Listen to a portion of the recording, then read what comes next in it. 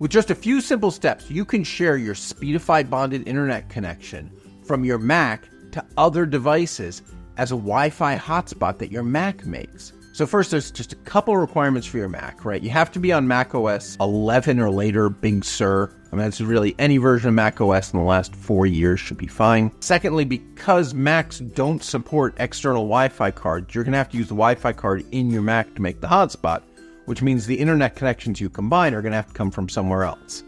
Ethernet, USB, tethered phones, all that stuff you can use. Third, make sure you have Speedify downloaded and installed from the Apple App Store on your Mac.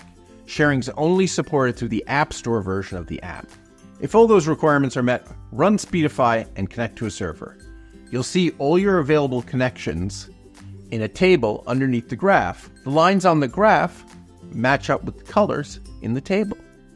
You like this video so far? Subscribe to our channel for more how-tos, tech tips, and our weekly office hours live stream where we answer your tech questions live. Now for the actual steps to create your Speedify hotspot.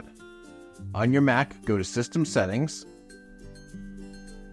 and then choose General, and then choose Sharing, and then find Internet Sharing and click the little I next to it. So the first thing you have to do is share your connection from Speedify. If Speedify is connected, it should be the default, but if not, you pull it up and you pick it from the list of all your internet connections.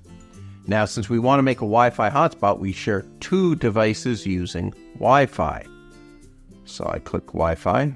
It may ask me for my username and password. And then it says configure an internet sharing network. All right, network name will be Speedify's Mac Mini. You can choose the Wi-Fi channel if you want. These high ones above 36 mean you're on 5 gigahertz. Let's do that. The security, just leave it. And then you set a password. And I have chosen a very secure password. So you say, okay. And internet sharing, we turn it on. Once you have that, am I sure? Yes, I'm sure. And as soon as I do that, you notice over in Speedify, the Wi-Fi connection disappears because it's no longer an internet connection.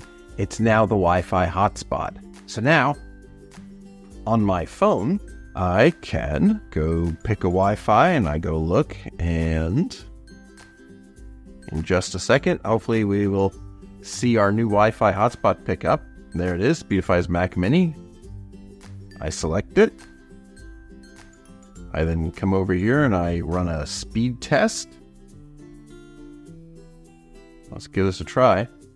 See what happens. And instantly over in Speedify, that usage graph jumps up and you can see that I'm sending 500 megabits through Speedify. And it's coming from this phone, which is on the Wi-Fi hotspot from the Mac, which then feeds it into Speedify and out the bonded internet connection.